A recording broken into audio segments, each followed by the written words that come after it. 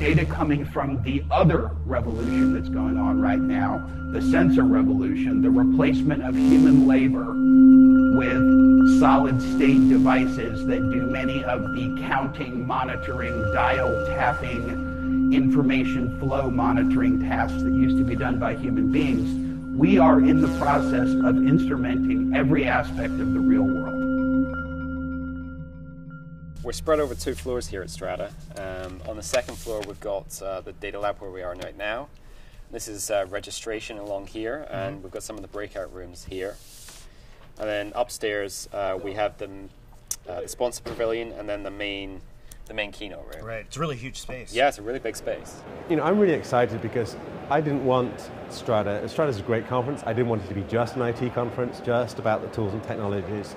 I wanted it to be interactive and have people engage. Do something that actually says O'Reilly, the kind of things that we do, hands-on make, hands-on hacking, as well as the data applications. We're going to get this X2E gateway plugged in, and that's going to take care of getting data from all 50 sensors over the mesh network onto the internet, up to iDigi, and across to all the data storage there. And then from iDigi, what we're going to do is we're going to pull it over to Amazon Web Services. Rob Faludi has led with the iDigi cloud this kind of collection and transporting this data up into the cloud. All right, we have first light. We have data coming into iDigi, guys. Oh, excellent. Whoa. So the Strata Data Lab is live, at least to the point of iDigi, and will soon be feeding, or maybe already is feeding, into the Amazon store as well. Great. That's cool. Excellent news. Now we just have to add 49 more sensors. Yeah, so no pressure. So we're going to build them? We could build them. We should do that. Alistair Allen's really led the design of the sensor hardware. You know, that's one of his big areas of expertise. So he built out prototypes actually 3 weeks ago on the road at Strata London. He's really led the Arduino, the Zigbee, the sensing part of the project. So this one's doing pressure, temperature, humidity, and light, and the ones we're going to deploy across the rest of the center. The actual choice of sensors is, well, it's a bit of a funny story. It comes straight down to the fact that it was whatever we could source in the time frame available. We had about a week ahead of time to do this, and we had 50 motes, and it's whatever we could find 50 of very quickly. This is one of the production sensors. And what's that got on it? So this has got a slightly different sensor loadout than the prototype. It's got the temperature and humidity from the DHT22 sensor there. It's got a PER sensor for motion. Right.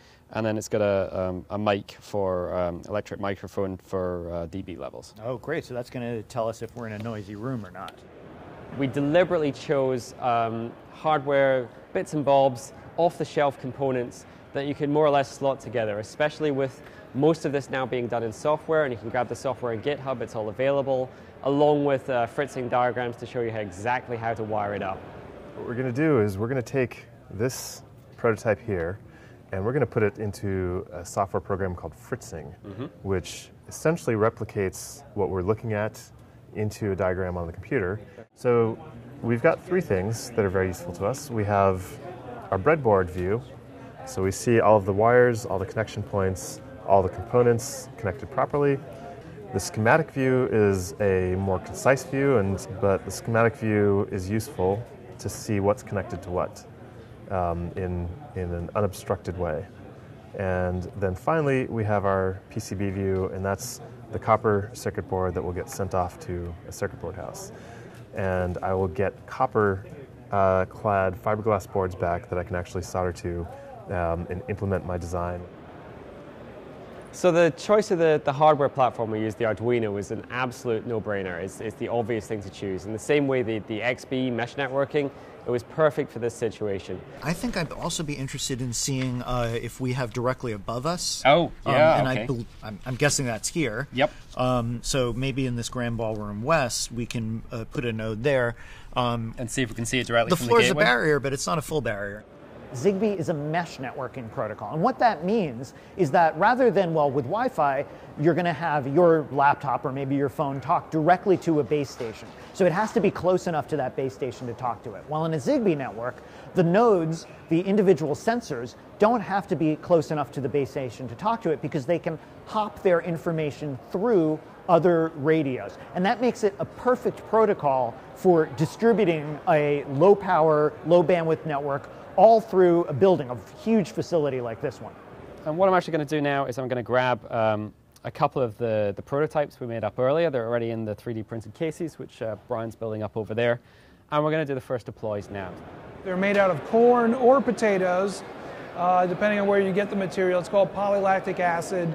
It comes from the earth and it can go back to the earth. It's biodegradable. One of the great things about showing people how this thing is made is that we can show them how a 3D printer actually fabricates something, because we're using a printer design, the PrinterBot Junior, that's entirely open. There's no enclosure around it.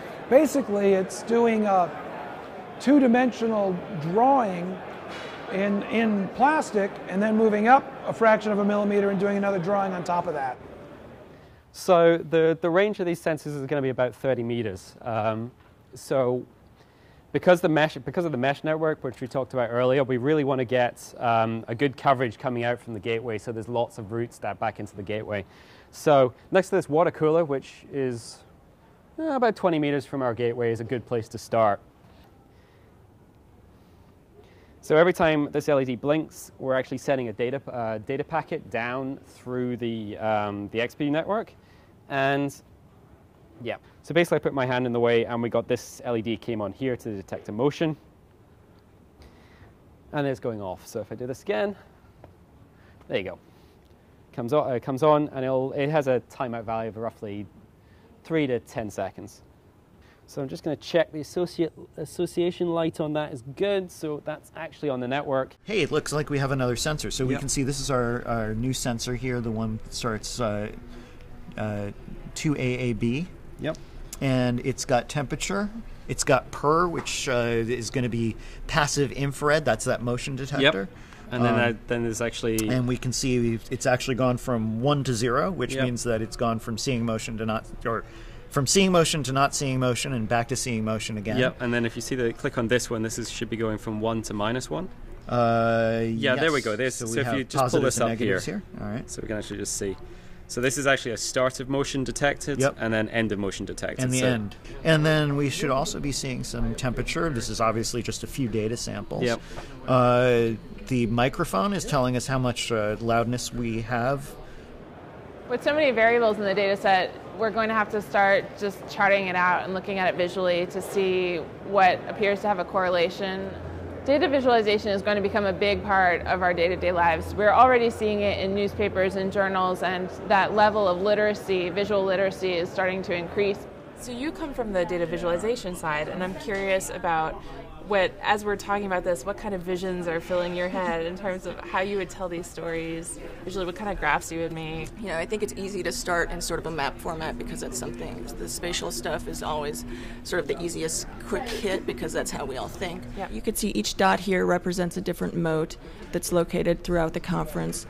And the size of the dot corresponds to how much traffic was flowing by that spot at any particular time. And the color denotes the mic level. So if it's a darker color, it's very loud at that location. Around 8 a.m., the talks are starting again, the keynotes. So you can see that traffic and mic levels start to pick up again. I can also look at spark lines to track the humidity levels in the space, and also the temperature. So it's interesting to see where the spikes are happening and which rooms and when. So the data came up from the sensors on site. It went up into the iDigi middleware solution. And from there, we registered using their web services interface to receive push notifications when new data was available. That came up into an application that was running on Amazon EC2. And from there, acted as a staging ground, if you like. From there, we pushed it into a couple of different places. We pushed it into Amazon DynamoDB, which is a NoSQL data store, perfect for handling the sort of unstructured data that we were seeing coming from the sensor network. We also pushed it to S3 for storage, where other people could access it. And from both of those sources, we could push it into a Hadoop cluster for additional analytics. So that's it. We've picked up all the sensor motes. We're going to run around the entire conference center, and we've grabbed all our hardware back. The data is already in the cloud. It's up in iDigi. We're going to pack the motes away in those crates over there, and then they're going to go into the warehouse ready for next time. The fact we're going to do this all again in Strata, California. We'll see you there. More and more of the data we need is out there. That makes big data a reality a reality no one escapes from.